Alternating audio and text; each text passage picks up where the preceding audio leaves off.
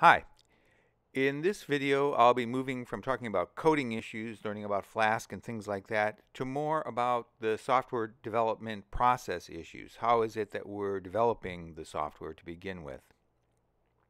What processes do we use to make sure that things aren't chaotic as we're developing, but kind of proceed in a nice, orderly fashion? And as you know, things differ. The process differs depending on what you're writing. So in my case, it's pretty easy for me to write like maybe 1,000 lines of code in an evening without really any forethought, without any planning. Just kind of go ahead, understand a problem in my head, and do it. Then somewhere around 1,000 to 2,000 or 3,000 lines of code, that requires a bit of planning, at least kind of roughing stuff out on a piece of paper, maybe saving things to Dropbox just to keep some different versions, things along those lines. And when things get bigger than that, that's when I really need to do some serious planning and kind of sketch out what I want the code to do in some way, save stuff into Git. So it's a serious development effort at that part. And working with teams is even more important to really kind of plan how we're developing this code, where are we saving things along those lines.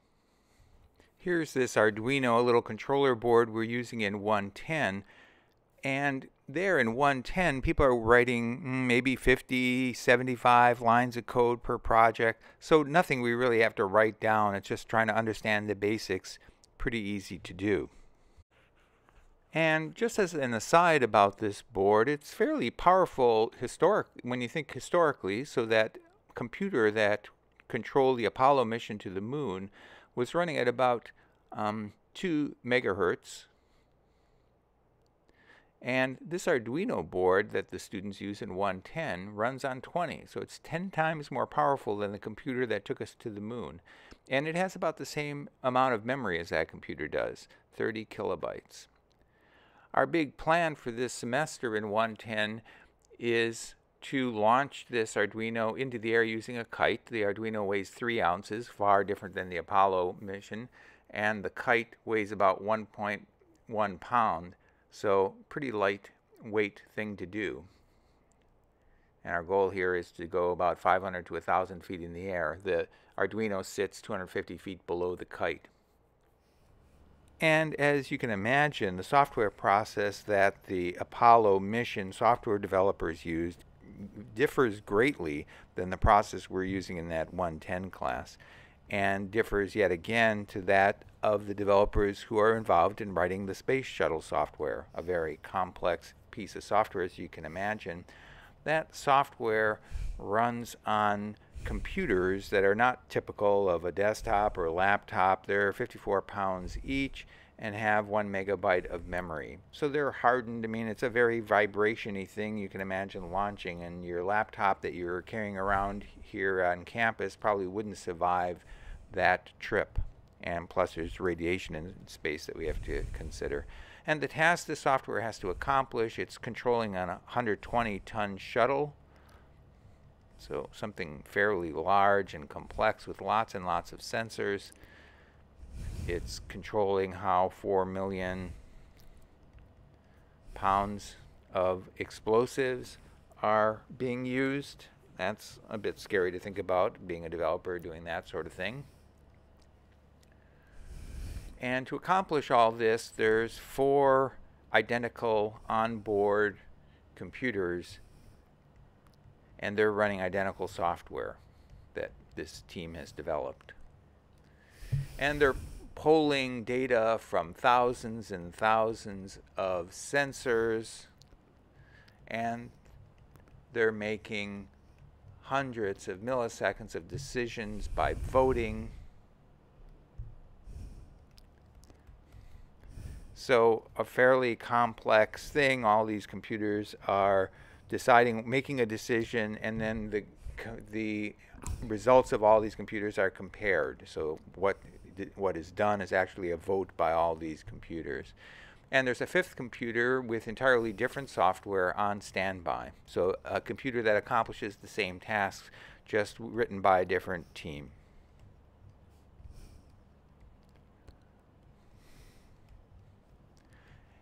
And all these computers and this whole computer system controls three humongous engines on launch. If you've ever seen these, they have these gimbals. They kind of move around. So that's sort of critical, and you'd think that would be a tough task to do, to actually move these engines around. And they also give the orders to blow the explosive bolts that separate these solid rocket boosters from the space shuttle. So all these complex things that this software has to control.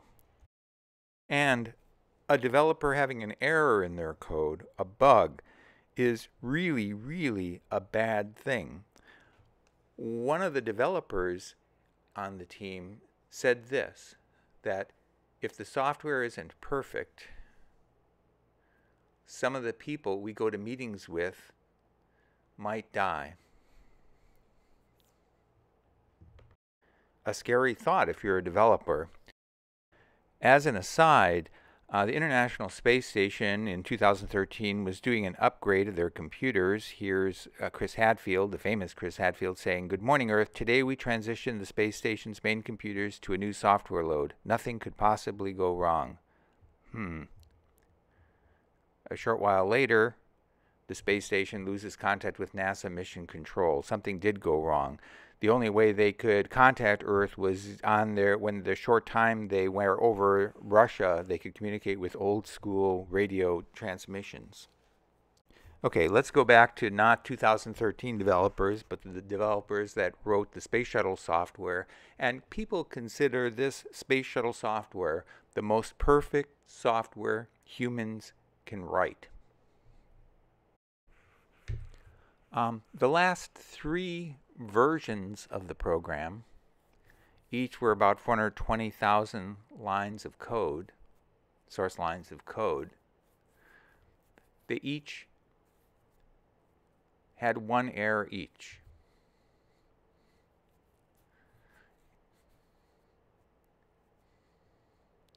And the last 11 versions had a total of 17 errors. That is absolutely phenomenal.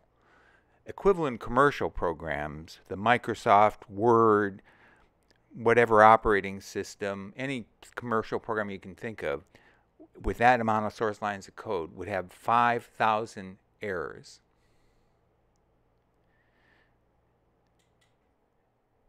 The industry average is about 15 to 50 errors per 1,000 source lines of code.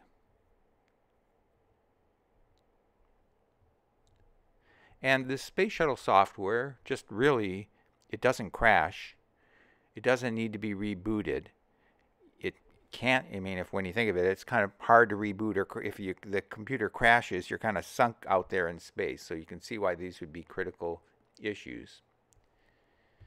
And you may wonder, well, how could they accomplish this? How could they be so great at writing this software way back when they did this? And we're really pretty sucky now about how many errors we're creating.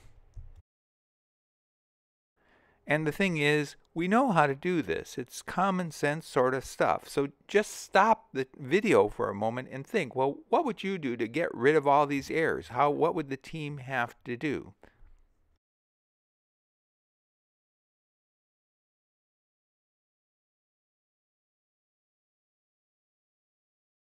So hopefully you've stopped the tape, kind of figured out what you would do to do this.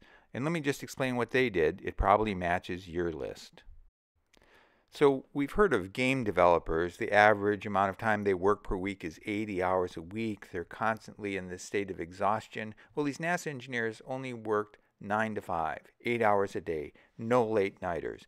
Working until exhaustion creates bugs, and lots of them. So you can see why this might be an important first step. Be fresh. As you can imagine, you just don't shoot from the hip developing stuff and everyone developing on their own thing, but even small fixes required planning. So the spec for a change, for example, that took about 6,000 source lines of code, so that specification of how to write and what were the requirements there took about 2,500 pages of written detailed plans of instruction. Here's another obvious one. So instead of just having the coders code, we break up the developers into two teams. One team writes the code initially, and the other team, and this is kind of the not fun job team, are the verifiers, making sure that code is correct. Finally, the fourth line, or the fourth item, is that every line of the code is annotated. If it fixes a bug, what bug number does it fix, who was the developer that changed that line, and so on. So each line has a history. So not rocket science type stuff. I've had some limited software development experience. Let me just tell you a bit about those. So the first place I worked out of grad school was a place called the Center for Speech Technology Research at the University of Edinburgh. And there maybe we had 30 pages of documentation. There was a development team of about 3 people. No real method to our madness kind of in developing. The next place I worked at was IBM in their operating system division, developing OS/2 Warp. And that's about 7 million lines of code. When we worked in Boca Raton, there were 2,000 developers, and they downsized and moved 1,000 of us to Austin, Texas. It was a very regulated environment, as you can imagine. If one person checked out a file to make changes, they would have to check that file in again before another person could work on it. So sometimes we'd be called late at night when we were at home to come back in and fix, to recommit a file. If we wanted to make a change because to fix a bug, we would have to get permission up the chain before we could fix that bug. The next place I worked was the Computing Research Lab at New Mexico State University. I worked there for about 10 years on a variety of projects, and the best thing I can say about it is I really learned all the wrong ways to write software. So where 2 people would or 2 teams would be working on a project and only get together a year later to combine software efforts. And I also worked at a few startups, very limited experience there. So my experience is just one data point of how to write software or what the process is when we're working in teams to develop software, but it still leads to the question, all this, of what's the right way to write software? Is this NASA way the way to go because we can really guarantee that we'd have one error? Is it the IBM OS/2 operating system method the correct way? And the best we can say is it really depends, right? The shuttle software has to be the way it is because it really is life critical. If we're developing software for medical devices, equally critical. But if we're trying to develop web apps, we don't want to write in the NASA slow way of all this specs. Our goal is to make big bucks. Our goal is to get this IPO and become millionaires. We can't wait around and have and perfect bug-proof software where other companies are going and developing stuff fast and getting the market share. We want to be fast, rapid development, and we can put up with bugs. So that's the method I'm going to be explaining. How modern software developing teams, people developing web apps, are kind of ignoring the fact that we're going to put up with having some bugs in order to get software out the door and being used by people. And the method used by lots of the development teams is a method called Scrum. And that's what I'm going to talk about in more of a formal way right now. Most software development isn't like the shuttle or isn't even like working on an IBM operating system. Especially today in the web apps, you're not going to wait around for a year to release something just to get all the bugs out. You'd rather release early, make some buzz about what you're doing, be the first online, and do rapid development. And a good way, and we want to rapidly develop because we don't want to follow paths that lead to dead ends. We want to try things out quickly and see if they work. So this is where this approach, this agile software development with Scrum, comes in. You'll learn much more about this when you take software engineering. This is sort of an introduction to it and how we're going to use it in this class. So Scrum, it's a method of software development, and it doesn't stand for anything. And I just grabbed some pictures of Scrum. It comes from this rugby term, and beats me how it relates. But there are these pictures. So what it is, it's an interactive incremental method of development, and it differs from traditional software development methodologies. So the stuff we use for developing an operating system and the approach we use is different. We wouldn't use that same approach in a web development shop. And it's all based on this, that you can't really figure things out ahead of time if you're developing an interactive system. And all these modern things are pretty interactive. So these web apps we're developing are highly interactive systems. And it was based on this initial book, this Agile Software Development with Scrum book by Schreiber and Beadle. And I'll let you know, I'll give you kind of a quick overview of what is Scrum and what the spec is and how I'd like people to use it in this class. And I'll annotate its spec and class in these next slides here. So there's someone called a product owner, and that person creates some wish list, which is called the backlog. So you sit around and think, well, you know, I'd like a site that does this with dog owners, where people can arrange dog get-togethers and blah, blah, blah. So you kind of go through, make a list of, I'll go into more detail later, but it's really what you want this product to do.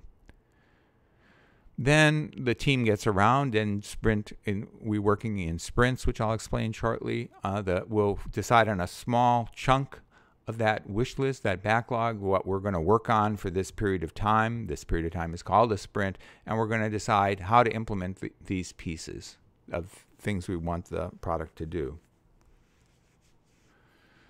And this team has a certain amount of time, a sprint, which is usually 2 to 4 weeks, to complete the work. And every day that team meets to discuss its progress. And that's called the daily Scrum, or the Scrum meeting. Then there's this person called the Scrum Master. That person's responsible for keeping the team focused on its goal. So at the end of the sprint, the work should be either shippable, ready to hand to a customer, put on a store shelf, or show to a stakeholder. So it's really a demo of some quality depending on where you are in the process. But you're working in these incremental blocks of time that are called sprints, rather than working like a year. I've worked at, when I worked at the Center for Speech Technology Research, you know, we wouldn't put things together we had a big failure once when we couldn't put things together. Two teams were working independently on two different aspects of the project. One team the team I was on, was responsible for getting some information. The other team was developing the engine that would use the information. We successfully wrote the thing that got the information, but at the end of the year, we realized that what we got wasn't in the correct format the other team needed. So this would be completely reversible of how sprints would work. In sprint, in 2 weeks, we'd have some sort of cruddy system that would have this complete flow from grabbing the information to using the information. Very early on, we'd start developing that interface rather than wait a whole year. So having these 2-week sprints are really useful. So the sprint ends with a sprint review and retrospective, like how do we do, what's the scoop, you know, what do we need to change here? Then there's another sprint. So every few weeks or every month we decide on what we're going to accomplish in that month, go ahead and do it, and the process repeats. So it sort of looks like this, that we have this product backlog of things that we'd like our product to have. Then we have a little planning meeting of, you know, what it is in that backlog that we can accomplish in this hunk of time. That's called the sprint backlog. And then we have that daily Scrum meeting on the top, just to keep track of our progress. And every 2 to 4 weeks, we have some sort of shippable product increment, or at least demoable product increment. So the spec calls for teams to be pretty small, about 5 or 8 members in a Scrum team. But for us in this class, it'll be whoever's in your team, maybe 2 to 5 people. You can do it individually again, but I really would prefer people to work in teams. The Scrum Master manages the teams, responsible for success. Often it's the project manager, you know, someone hired really to manage this project. For us, your team will just elect the person. This product backlog, I'll talk more later about it, but really it's a prioritized queue of what function we want the app to be. So it's a list of features, functions, bug fixes. So if we later on in our second release see that we had a problem with the first release, we go and fix that bug. And only one person is responsible for maintaining the product backlog. This is because of this reason, that you're working along on what you think is important, and off comes someone, not your boss, but someone else that says, hey, we absolutely need this feature in this next coming release. Our customer requires it, or it would really be cool to show it. And we kind of get interrupted in our flow of what we're actually working on. Here, with this very sprint-oriented backlog of how we're doing things, we don't accept those distractions. We work on the task for that one sprint, and we don't get either distracted by other people thinking, hey, we should add this cool feature, or ourselves thinking, hey, I can add this cool feature to do blah, blah, blah. So we're just strictly focused on the tasks for that current sprint. So for example, if we were doing an IRC project thing, just to see what that would be like, we'd have a backlog like, well, we'd fork the IRC project. We need to do that. We need to get the basic system working. We're going to work on that login. We need a database behind this. And when that user logs in, they'll see the list of previous messages, and we need to do search. So I just grabbed all these from the spec of that rudiment, but you can see what it'd be like that we'd have a list of things we need to, of functions we would need and things we need to do. So the person responsible for this is called the product owner, and that's the customer representative. And as I gave in that example a second ago, no one can make end runs around this product owner and say, hey, we really need this other feature. And the spec is that the product owner can't be a member of the team, but for the purposes of this class, someone on your team will be that product owner. The person that had the idea initially is a good product owner because they have kind of in their mind, how things should be in this product. So the sprint is the period of time that we're working on, and it's one development cycle. Usually in the real world it's 15 to 30 days, but in class here it's going to be a little shorter, about 1.5 to 2 weeks. And at the end of the sprint there's a release, which may or may not be public, but for us you're going to be demoing this release in class. So the process is this, that you're going to meet as a team, you're going to look at this product backlog, decide on what you can accomplish in the next week and a half or so, and you commit to, yeah, we can do this, and you'll divide the work among the people in your team, so everyone has a specific responsibility. These Scrum status meetings are very structured. Instead of saying, hey, how's it going, what's you're up to, I'm working on this, and blab about it for 5 minutes, there's a spec that we have these daily meetings. Often they're done standing up. In some companies, they have these little standing, very tiny desks with a monitor. So you hook up your laptop, hold the Scrum meeting in the hall there, and off you go working away for the rest of the day. So the Scrum Master enforces the rules, runs the meeting, and it's just a few minutes long. And what's covered is, starting on the left, each person answers 3 basic questions. This is what I have done since the last Scrum. And between now and the next Scrum, I'm going to be doing this other thing. And here's the hassles that got in the way of what I've been working on. In the spec, the Scrum Master writes impediments on a whiteboard or something. Like some impediments might be, I was going to work on this, but I can't install the software, or I'm not sure how to do this, whatever. And it's the job of the Scrum Master to fix the impediments. Not during the Scrum meeting. The meeting is very short, but figure out a way saying, well, after this meeting, we'll discuss how to install blah, blah, blah, whatever it is that we need to do. So that's it. It's a very short meeting. Don't get distracted into thinking it's some long, convoluted thing about, here's how to do these problems, or here's what I've done. It's just about status. If there has to be some design meeting, brainstorming meeting, some information about how we're going to do stuff, that's after the Scrum meeting. And it's all about transparency and trust. So everyone should know what everyone else is doing and trust that people are proceeding along, focusing on this task and not getting distracted.